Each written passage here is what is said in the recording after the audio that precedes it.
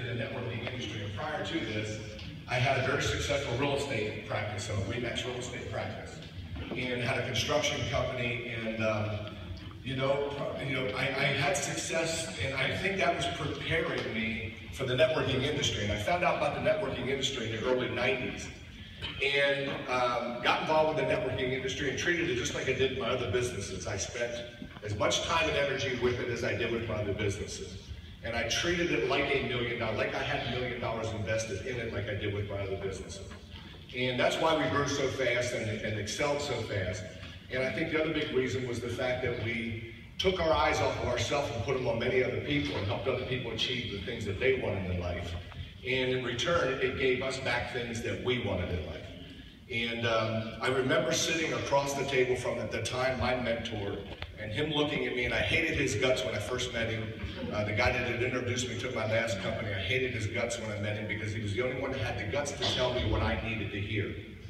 And I was already a successful businessman, had a commercial on TV, drove the nice cars, lived in a decent house. And he was the only one. He sat back there, a little skinny guy with a cigarette in his mouth. And, you know what, Doyle, here's what your problem is. Your eyes are on you. You're always worried about the almighty pocketbook.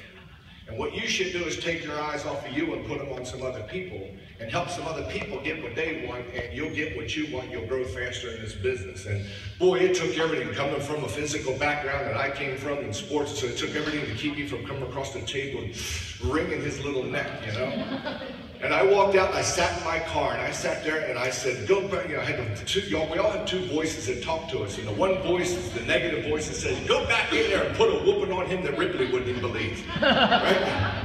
And the other little voice was whispering to me, what if he's correct? What if he's right? What if everything he told you would give you all the things that you were preparing yourself through the past businesses you have to have greater things in your life? Prior to my real estate practice, I was involved in sports and worked my way all the way up to the professional ranks of football, blew my knees out, and I saw my dreams go down the tubes, and I was homeless. And I had met a gentleman. I broke back into an old house that I had that I lived in that was foreclosed on, and a realtor found me living there. And I remember sitting on the floor with him in my house and him saying to me, what are your dreams, what are your goals? And I said, I know I'm at the lowest point in my life right now. I know I'm being prepared. I know I'm being prepared for greatness, because if you can't handle adversity, you'll never handle greatness. And some of you are sitting here and you're going through some adversity right now. And maybe the business isn't growing as fast as it should be for you. And you're being prepared. You're being prepared for greatness. And I think we've gotten rid of some of the past duds that have left our company so we can expose the studs. And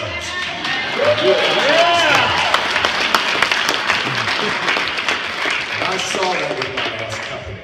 And we've had the honor and the privilege over 22 years to be very successful with that last company. And we owned homes all over. We had two big homes in Pennsylvania. We had a home that we built in the Turks and Caicos Islands. And we were able to travel around the world and do a lot of things that we could never do had it not been for the networking industry to give us the time and the money to do it. And I heard Andrea talking about the things that she did with her kids. And one thing that sticks out with me, because when we built the networking industry, my son was 5, my daughter was 1. And I never spent time with them before. I used to work 80 hours a week, and my special time with my kids is when my wife would book an appointment with my secretary to bring my kids into my office to sit around my conference table to have a picnic while I was on the phone. And that was my special time with my kids growing up. And having success in the networking industry, I was able to come home, bring my wife home from work. I hated my wife working for another man. I hated my wife waking up every morning, getting herself dressed up to look good for another man, and that bothered me, okay?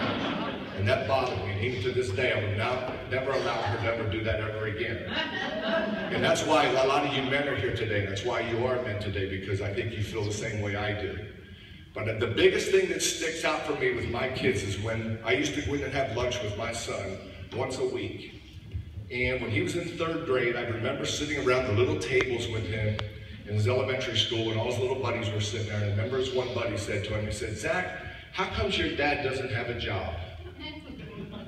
And my son looked at him and he said, "My dad doesn't have a job because my dad has a dream." You see?